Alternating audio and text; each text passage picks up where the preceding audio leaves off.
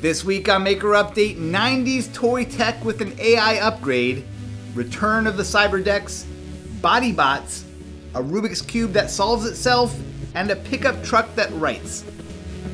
Hey, I'm Donald Bell, and welcome back to Maker Update, the show where we update you on cool things makers are making. How's everybody doing? I hope you're doing well. I've got a fun show for you. Let's get started with the project of the week. Who here is old enough to remember the Talkboy Deluxe?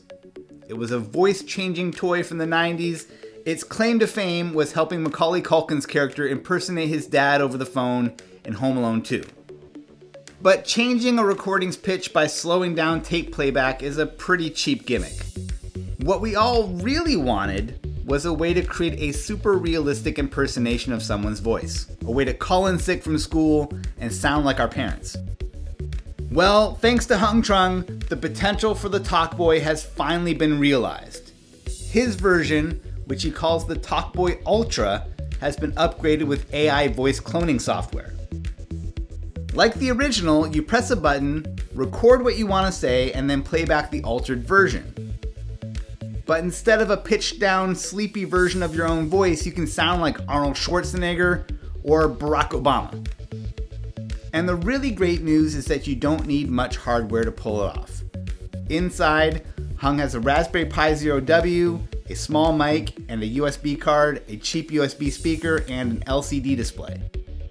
The bad news is that the Pi alone isn't enough to natively process the audio file. So what Hung's done is set it up as a server that takes the recording and sends it over to his nearby computer for processing.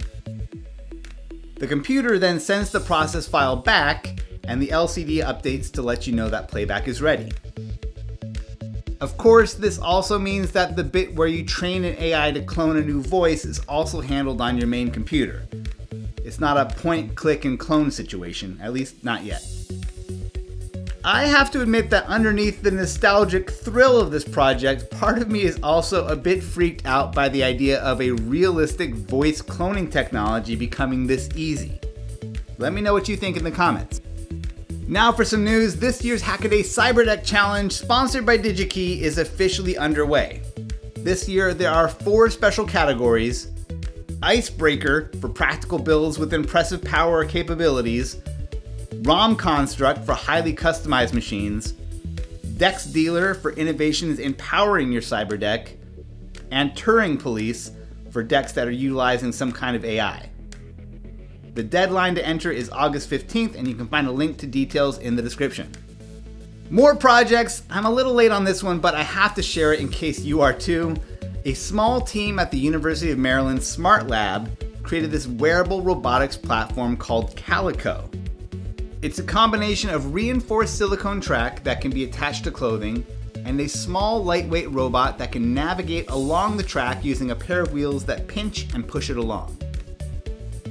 There are some practical ideas demonstrated for fitness or medical applications, but for me, I love thinking about the possibilities this opens up for wearable companion robots and cosplay. On Make Scene, Takashi Kaburagi provides some tantalizing details around his self-solving Rubik's Cube project.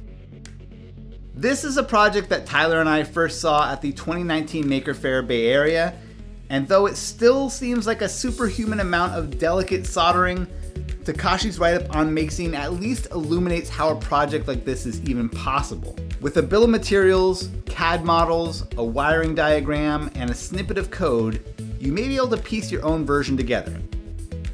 If nothing else though, at least you get an appreciation for how this level of effort and miniaturization can lead to a result that is indistinguishable from magic. And one of the most popular, most surprising projects this week was this video from Ryder Calm Down, showing how he turned his truck's tailgate into a dot matrix printer. Using a combination of solenoids, relays, a pump, and a Raspberry Pi, not only does Ryder succeed gloriously with this one, but he also built a useful local host front end for entering the message you want to write and the speed you're traveling.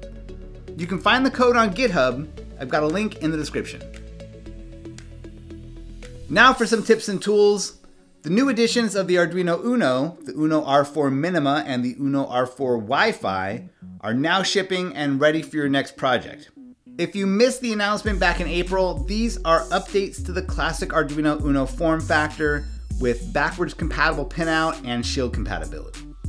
The Minima, as the name implies, doesn't have many bells and whistles. Think of it as a standard Uno with more RAM, memory, and horsepower, priced at $20. The R4 Wi-Fi, though, adds Wi-Fi, Bluetooth, quick pins for I2C connections, and a built-in real-time clock. But the big surprise left out of the April announcement was this built-in 12x8 red LED matrix display. It'll be interesting to see how people put that to use. The R4 Wi-Fi is priced around $28. You can find both using the Digi-Key link in the description. On YouTube, Sam from Look Mum No Computer pays a visit to artist Lomond Campbell and gets a tour of some of the amazing sonic sculptures he's created. If you're interested in the intersection of sound, engineering, and technology, there are some really inspired projects here along with some great insights from Lomond. For example, his use of the geared pager motors he refers to as GM10s. They have a built-in spring clip that limits the range of motion, perfect for mallets and percussion. For this week's Digi-Key Spotlight, check out this project by M5Stack, published on the Digi-Key blog. It's an umbrella that's lit up with waterproof addressable LEDs. It's a very cool effect. For this build, they're using the free WLED software for ESP32, programmed on an M5Stack Atom Light ESP32 board, which is a pretty cool, small, and inexpensive way to get a project like this off the ground. Check it out. And that does it for this week's show. Be sure to subscribe, leave a thumbs up, leave a comment. Big thanks to Digi-Key Electronics for making this show possible, and thank you for watching. I'll see you soon.